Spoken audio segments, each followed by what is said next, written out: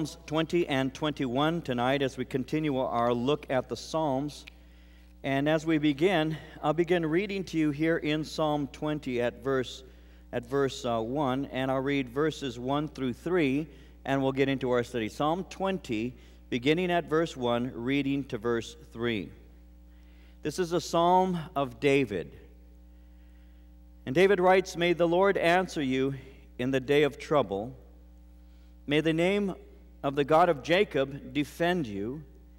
May he send you help from the sanctuary and strengthen you out of Zion. May he remember all your offerings and accept your burnt sacrifice.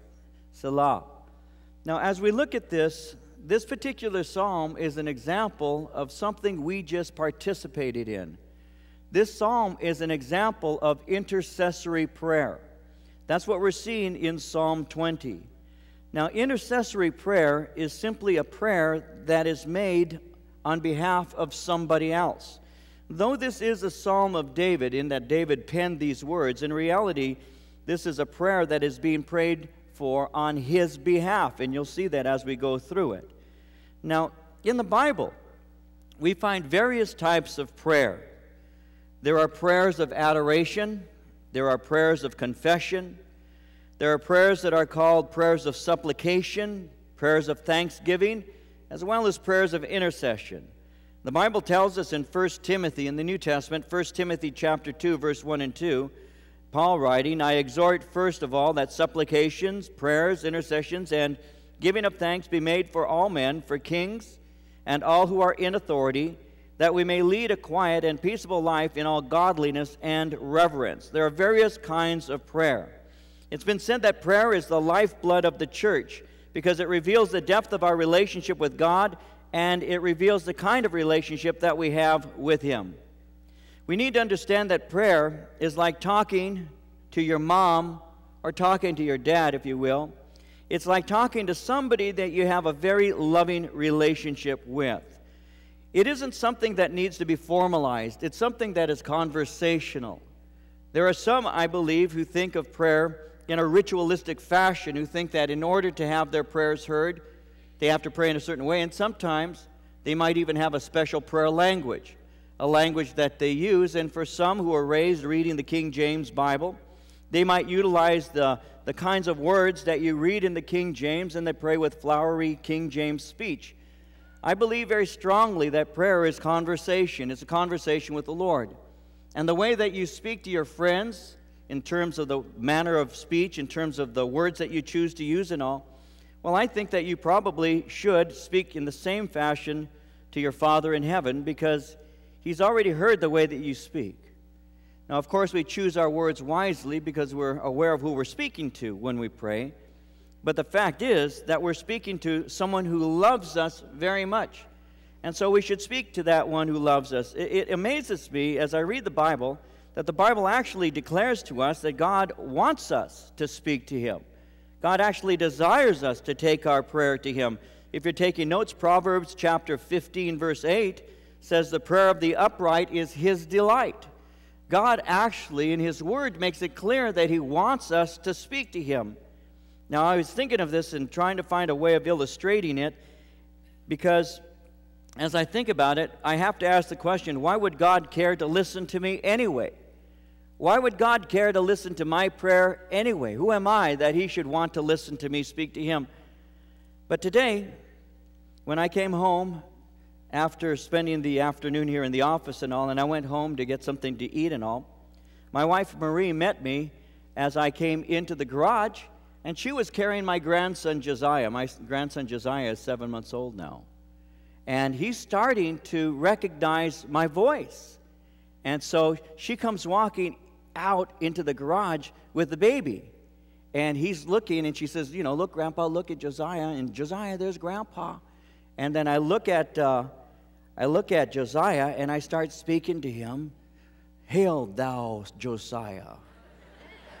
How beest thou this night?" No, I say, "Hey, baby. Hi, Joe, baby Joe." And I start speaking to him. And then you know what he does now? He's starting, you mamas remember this, and your dads perhaps can remember when the baby's beginning to hear you make sounds, and then they start trying to make sounds back to you. Now, he's not really saying anything, but you know what? I delight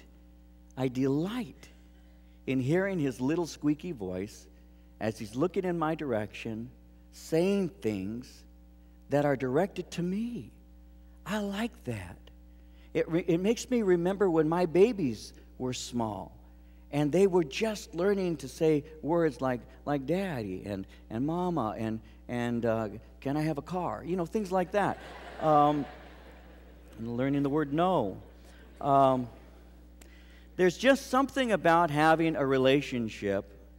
And so if I can delight in seeing a baby focusing their attention on me, trying to make noises that perhaps are directed towards me, I can kind of understand how the Lord delights in hearing us when we speak to him.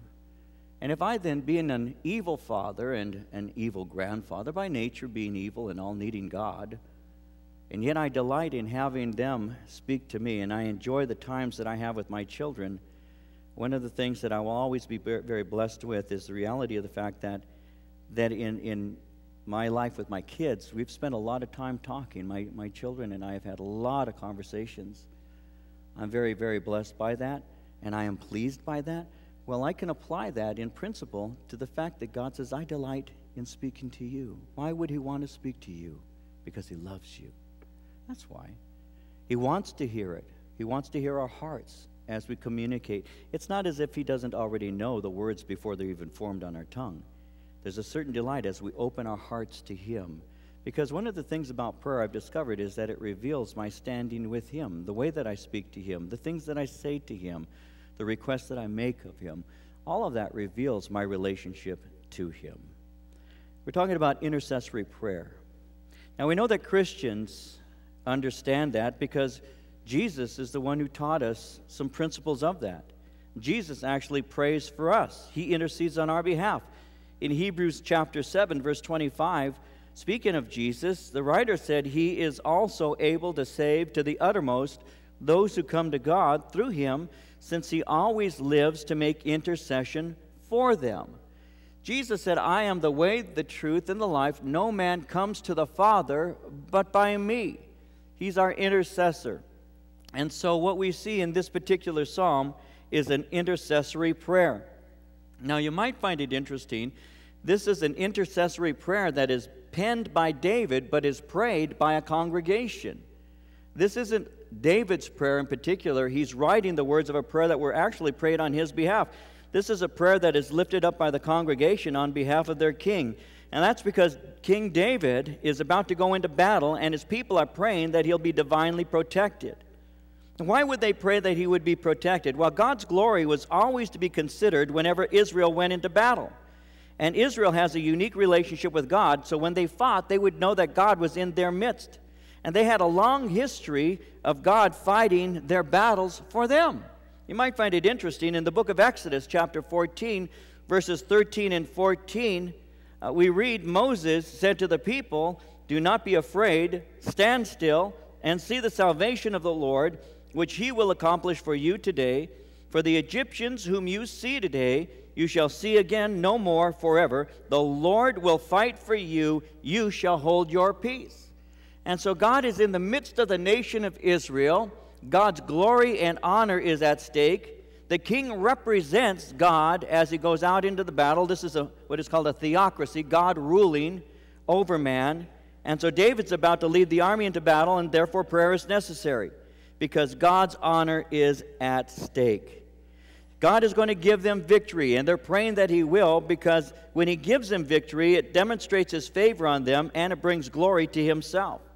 In Isaiah 37:20, the Bible says, now therefore, O Lord our God, save us from his hand, that all the kingdoms of the earth may know that you are the Lord, you alone. In other words, God, as you do this, you are going to demonstrate that you are the glorious king over the entire world. So the people pray. Verse 1, they say, may the Lord answer you in the day of trouble. They're saying this to King David as a prayerful blessing and a request to God. Now, I want you to notice how they say in verse 1, may the name of the God of Jacob defend you. When he says, may the name of the God of Jacob defend you, name speaks of God's revealed character as we see it in his word. And God has promised to be our deliverer in time of need.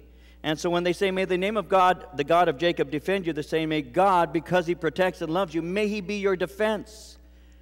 Again in the Psalm 124:8, our help is in the name of the Lord who made heaven and earth. So they're saying, may God defend you. Now, when it says here, may the name of the God of Jacob defend you, there's another thing that I'd like to point out, and that is that you have an intimate relationship with him. You know him.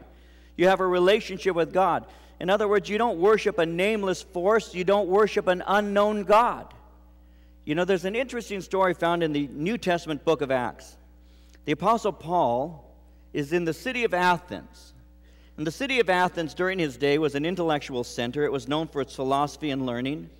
And as the Apostle Paul was there in the city of Athens, Greece, he was looking around, and as he was looking around, he saw these temples, and there's one particular area, the Parthenon, that had a multitude of gods, statues dedicated to the gods that they worshipped. And as he was looking there at these various statues and the gods that the Greeks worshipped, Paul was inspired to say something, and he did. He spoke to them, and he said this to them in Acts 17:23. He said, as I was passing through and considering the objects of your worship, I even found an altar with this inscription, to the unknown God. Therefore, the one whom you worship without knowing, him I proclaim to you. You see, we have a relationship with God through Jesus Christ. And so we don't have this kind of prayer life where you kind of throw a prayer up into the sky and say, I hope if there's anybody there that you're listening. Because Jesus Christ died on the cross for us. We have a relationship with God through him. And we know his name, and his name is what we trust in, because he has demonstrated his character to us in that he has loved us and sent his son to die on the cross for us. The psalmist, and we saw this earlier in Psalm 9, verse 10, said, those who know your name will put their trust in you, for you, Lord, have not forsaken those who seek you. And so he's saying the name of God is our defense, and we have an intimate knowledge of this God. So in verse 2, he says, may he send you help from the sanctuary, strengthen you out of Zion. May he remember all your offerings and accept your burnt sacrifice. So he's saying to them, interestingly enough, that God wants to have a relationship with you, and may he defend you. May he help you. May he strengthen you. May he remember you, and may he accept you. All of this is a result of receiving David's offerings and sacrifices. Now, when it speaks concerning that in verse 3, may you remember all your offerings and accept your burnt sacrifices, we need to remember that offerings and sacrifices are the Old Testament way of having a relationship with God. And so they're saying, may you be right before God as you enter into battle. Now, it's important for us to be on God's side. Much more important than to try to get him to be on our side. I think that sometimes let's see if I can say this properly and briefly. Sometimes we, even as a nation, can get caught up saying, well, of course God is on our side. Some 83% of all Americans claim to be religious. 83% claim to be Christian. And so naturally we think that God is on our side. And sometimes we might even try to get him to be on our side. But there's an interesting thing that I'd like to share with you. It's only going to take a moment to do that. But it's a reminder of something that occurred in the book of Joshua. It's found in chapter 5. See, Joshua was second in command to Moses when Moses, the deliverer, took the children of Israel out of Egyptian captivity. Well, when the Lord took Moses, Joshua was left in charge. Now, Joshua is leading the armies of Israel, and he's about to go into battle. They're going to be taking the city, the mighty city of Jericho. All of us have heard the song, Joshua fought the battle of Jericho and all of that. Well, he's about to go against the most powerful city as they enter into the promised land. And as they're about to go into battle, he's concerned, and he's taken his concern before the Lord. And it's recorded in the book of Joshua, and I want you to listen to this as I read it. It's recorded in Joshua chapter 5, verses 13 and 14. It came to pass, when Joshua was by Jericho, that he lifted his eyes and looked, and behold, a man stood opposite him with his sword drawn in his hand. And Joshua went to him and said to him, Are you for us or for our adversaries? Now you need to put yourself into that situation for just a moment. It's more than likely very dark. Joshua is pacing back and forth. Joshua is a military general, a very faith-filled man. And he's concerned about a battle that's about to take place and all, the taking of Jericho, even though the Lord is behind it and all. There's still this concern in the back of his mind. And as he's preparing his heart, he looks, and in the darkness he sees the form, he sees the figure of a man. And this is a man with a sword. He doesn't recognize him. He can't make him out. And so as he's looking at him, as any military man, especially a general like Joshua, he immediately goes to him, and he begins to find out whether he has authority or the right to be where he's at. When I was in the military, we had to pull guard duty. And when you pull guard duty, there are certain things that you're supposed to ask intruders. You have to ask who goes there and what authority they have and all of that. They teach you to do that because if the person can't answer the questions, then he's somebody that may be an enemy, and you have to be aware of that. And so Joshua is aware of that. So he approaches him, and he basically asks him a question. Are you for us or for our adversaries? In other words, if you're for our adversaries, then we're going to have it out right now. If you're for us, then I'm going to ask you some other questions to see if you really are. But I want you to hear the answer of this man as he addresses him. When he says, are you for us or our adversaries? He said, no. Now, what does that mean? I mean, that's not the way you answer a question like that. No. What do you mean, no? Well, he says, no. But as commander of the army of the Lord, I have come. Joshua fell on his face to the earth and worshipped and said to him, what does my Lord say to his servant? He's saying, I'm not on your side, and I'm not on your adversary's side. I'm on God's side. That's the bottom line. You see, it's always better to be on God's side than to try and get him to be on your side. It's always better to be on the side of the Lord. When you're on the side of the Lord, then all the enemies of the Lord become your enemies, but God fights and has victory because they're his enemies, and no enemy can in any way, shape, or form defeat him. And this is what we're seeing here as they're praying, and they're asking that God might work through him. Now in verse 4, may he grant you according to your heart's desire, fulfill all your purpose. We will rejoice in your salvation, and in the name of our God, we will set up our banners. May the Lord fulfill all your petitions. And so may God grant you according to your heart's desire. David, as you desire to glorify God and to have victory through him, may you succeed. In verse 5, we will rejoice in your salvation. When God answers your prayer, you will demonstrate the answer by having victory in battle. And they are so confident that there will be victory that they're saying, we're going to have banners proclaiming your victory prepared. Notice in verse 6, now I know that the Lord saves his anointed. He will answer him from his holy heaven with the saving strength of his right hand. So David, you are the king. You are the anointed of God. And we believe that God will preserve you in battle. But you need to remember who gives you the victory. You need to be careful that you don't trust in yourself. You see, that's what he means in verse 6 with the saving strength of his right hand. Don't trust in yourself. Verse 7, some trust in chariots, some in horses. We will remember the name of the Lord our God. They have bowed down and fallen, but we have risen and stand upright. The weapons may be advanced and the weapons may be incredible, but my ultimate trust needs to be in the Lord. You know, trusting in chariots and trusting in horses like trusting in tanks and jeeps. You know, these were military weapons during that day. And so they're saying instead of trusting in our own military strength and wisdom, the wisest thing that we can do is trust in the Lord. The psalmist in Psalm 33, 16 through 18 says, no king is saved by the multitude of an army. A mighty man is not delivered by great strength. A horse is a vain hope for safety. Neither shall it deliver any by its great strength. Behold, the eye of the Lord is on those who fear him, on those who hope in his mercy. That's why Paul in the New Testament would say, I can do all things through Christ who strengthens me. And so the bottom line is we need to thank God who gives us victory through our Lord Jesus Christ.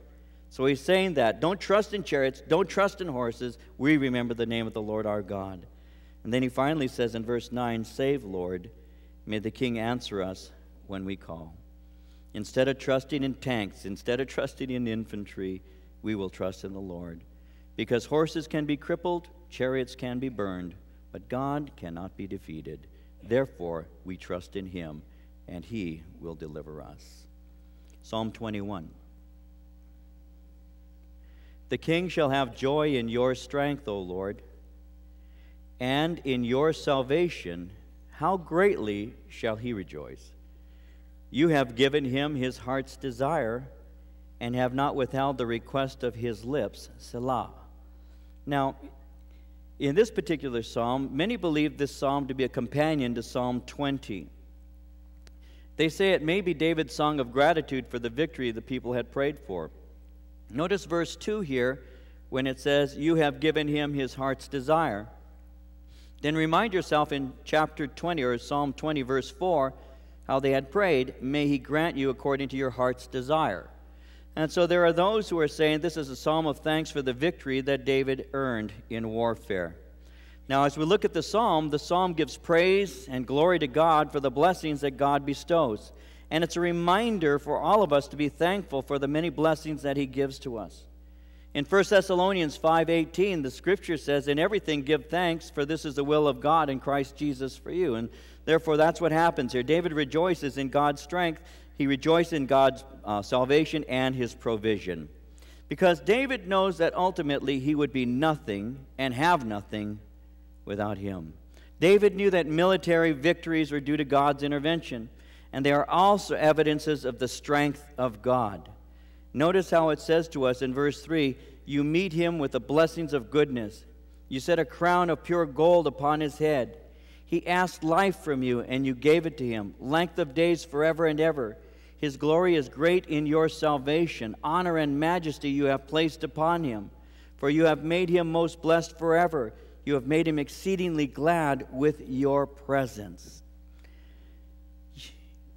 There's one thing that I would like to share about, and I'm going to take a moment to do this as I change my notes and come to another page.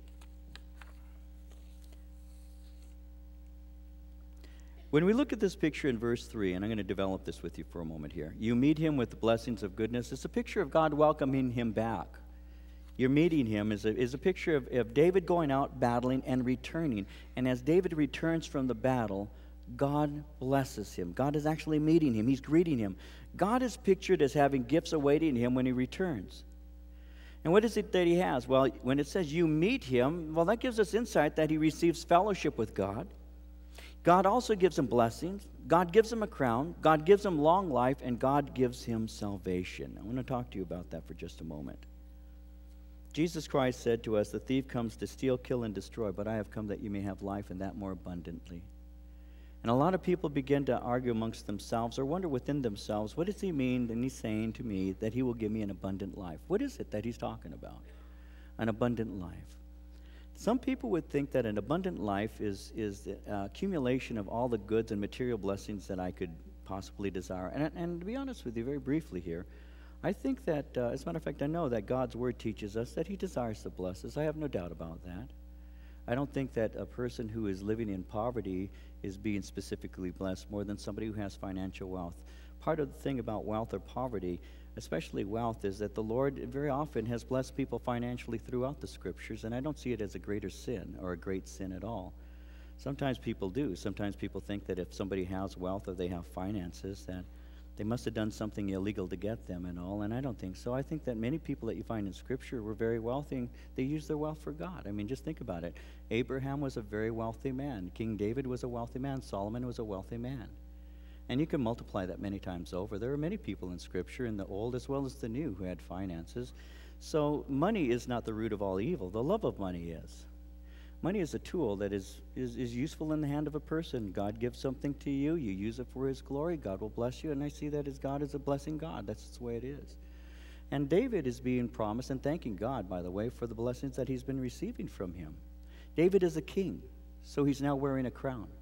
But not only is a king wearing a crown, but he has long life. He has a long and prosperous reign and many blessings that God is pouring on him.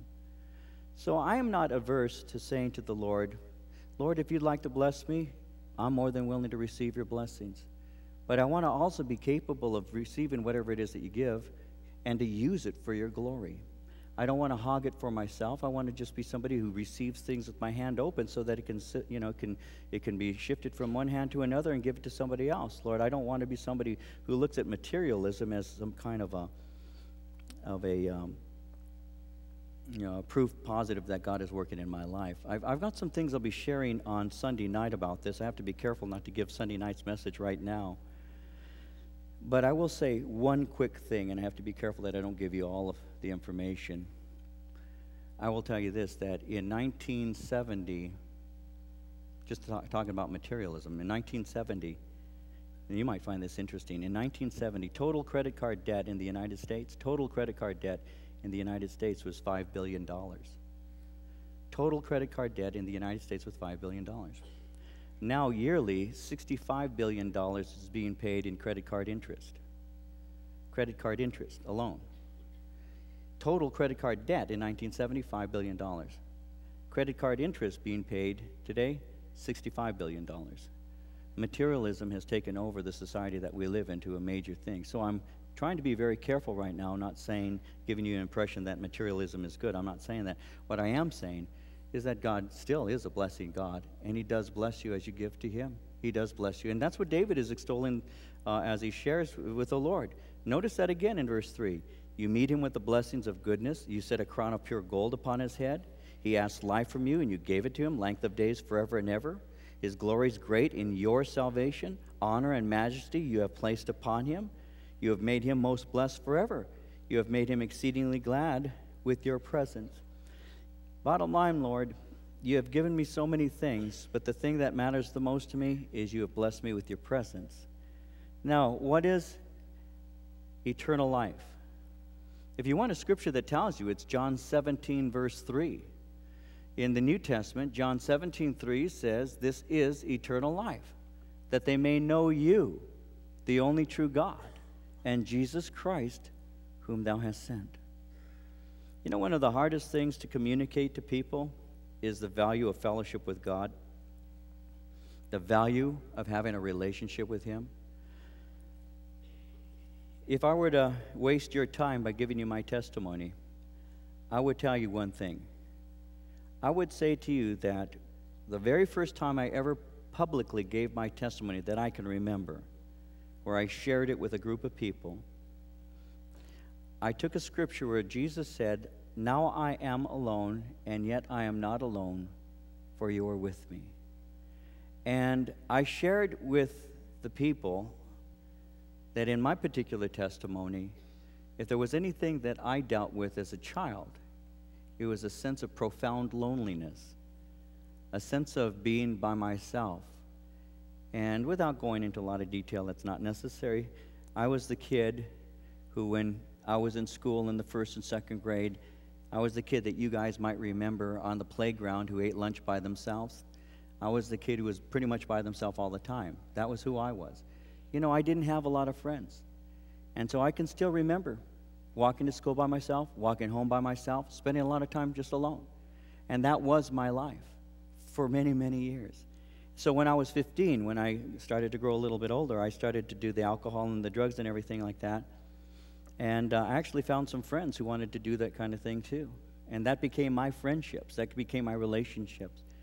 But in the midst of all the partying and in the midst of all the drug and all the drinking and all the other things that went along with that, there was still a profound sense of loneliness. It was just by myself. I always felt that way until I got saved. And one of the things about getting saved that was, I think, revolutionary for me was the knowledge that I am never alone, never will be alone again. And when Marie, my girlfriend who became my wife, when we were developing a relationship with her, with each other and all, I was sharing with her, and she doesn't mind me mentioning this to you. And I remember speaking to her, and we were just starting to move towards this idea that maybe this is going to be beyond friendship, and it's going to go beyond dating for a while. This is going to go somewhere. And I remember sitting with her on one occasion saying to her, you know, Marie, I need to tell you something, and you need to hear me clearly. You know, you need to know that before there was Marie, there was Jesus. And you need to know that if Marie ever leaves David, there will still be Jesus. He's number one, and you will never be in front of him. And I want that for her. I don't want to be her purpose for life. I want Jesus to be. Why am I telling you that? Because this is what I think he's saying in verse 6 when he says, you have made him exceedingly glad with your presence. I might have a crown, and I might have long life, and I might have so many benefits and blessings that I can't even enumerate them. But the most important thing in my life is fellowship with God. And that's what God wants with you. God doesn't want to give to you a religious experience. God doesn't want us to get caught up with ritualism, thinking that because we're in a season right now of religiosity, and because the movie that The Passion of the Christ is out, and people are beginning to awaken at the things that Jesus went through and all, and you can actually have a seasonal, and I think that the movie can do that, you can have a seasonal sense of remorse for that. The Lord doesn't want us to be spending all of our time beating ourselves for what we have put Jesus through. What he wants us to know is he did it for us so that we might have life in him. He took upon himself what I deserved. And that graphic portrayal in that movie is portrayed already for us verbally in the Word of God. And it takes the Holy Spirit to take that experience of Christ and bring it home to our hearts. And if you could understand, if I could understand tonight that my sins made a separation between God and me, and there was a gulf that separated us called sin. And there was no relationship with him because that sin had made that separation. And so God, in order to take sinful man and join him with a holy God, God did something about that. And what he did is he sent his son, put him on a cross. As he stretched forth his arm, he prepares himself to be a bridge. And we cross from sin and that gulf across to Jesus Christ into fellowship. That's what God wants us to know. And it comes through a fellowship with God. So what I rejoice in is the knowledge of God. What I rejoice in is fellowship with him. What I rejoice in is when I go to bed tonight and I place my head on my pillow, I may be grateful that I have a house. I'm grateful that I have a car to drive home to that house. I'm grateful that I have a bed to put my body into and a pillow to place my head on. I'm grateful to have blankets, and I'm grateful that if it gets cold, I can turn on a heater. I'm thankful for all of those things. But the thing that I'm most thankful for is that when I close my eyes, I'm with the Lord. When I wake up my eyes, I'm with the Lord. I'm always with him. I have fellowship with him. So even if I didn't have a house, if I didn't have a car, if I didn't even have a wife and children, I still have him. And that's the thing that I believe that is so important for us. We need to understand that that starts everything. That's the point of blessing, and that's where God wants to work through us. So, of course, as he says in verse 6, you have made him exceedingly glad with your presence. We can say, yes, Lord, I agree with that. You have blessed our life with your presence. It says the king in verse 7, trust in the Lord. And through the mercy of the Most High, he shall not be moved. We trust in a merciful God. We depend upon him fully, and God will never let us down. Your hand will find all your enemies. Your right hand will find those who hate you. You shall make them as a fiery oven in the time of your anger. The Lord shall swallow them up in his wrath, and the fire shall devour them. Their offspring you shall destroy from the earth, their descendants from among the sons of men. They intended evil against you. They devised a plot which they are not able to perform. Therefore you will make them turn their back. You will make ready your arrows on your string toward their faces. Be exalted, O Lord, in your own strength. We will sing and praise your power. So the enemies of the Lord who are opposing you, he says, will endure terrible judgment. Those who devise evil, those who plot against you, are doomed. Psalm 9:17 said, the wicked shall be turned into hell, and all nations that forget God.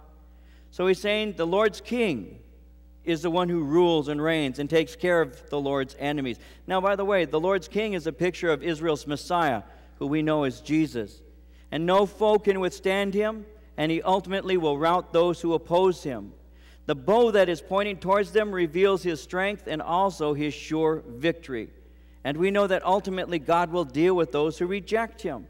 In 2 Thessalonians chapter 1, verses 6 through 8, it's a righteous thing with God to repay with tribulation those who trouble you, to give you who are troubled rest with us when the Lord Jesus is revealed from heaven with his mighty angels, in flaming fire, taking vengeance on those who do not know God, and on those who do not obey the gospel of our Lord Jesus Christ. Listen, no matter how much we preach and how much we pray, there will still be those who reject the Lord, and we know it. I have said this before in different ways, but But if somebody goes to hell, somebody that I know and somebody I love, they're going to have to cross over a crying, praying body in order to get there. I cry for them and I pray for them and I say, God, in Jesus' name, you need to reach them. I've shared this with you before. God's word is true. God's judgment is sure. And this world that's rejecting the Lord is doomed. That's what the scripture just said, by the way. It has a picture of him. He's pulled his bow back and he's about to let the arrow fly directly at the opponent. And God doesn't miss. And so the point he's making is a very simple one. He's saying there are those who reject you. They think they're going to get away with it. But they're in your sight. And you're lined up perfectly. And you're going to let that arrow go. And it's going to directly hit its target. When I was in the military, we were trained to fire weapons. And that was something that I had a knack for. I don't know why, but I was a very good shot. I was the best marksman in our company. We had 160 people. And I was the best shot. And I know that when you level on a target and you just concentrate for a moment, it doesn't matter if it's 300 meters, 150 meters, 75 meters. If you level right, you can take it out. Now, I missed occasionally, but Jesus doesn't miss, ever. So if you're lined up in his sight and you're rejecting him, there's no hope for you. That's the point he's making. And he's saying you have enemies, but your fire will devour them. Not only them, but notice verse 10, their offspring you shall destroy from the earth, and their descendants from among the sons of men. Why? They intended evil against you. They devised a plot which they're not able to perform. Therefore you will make them turn their back.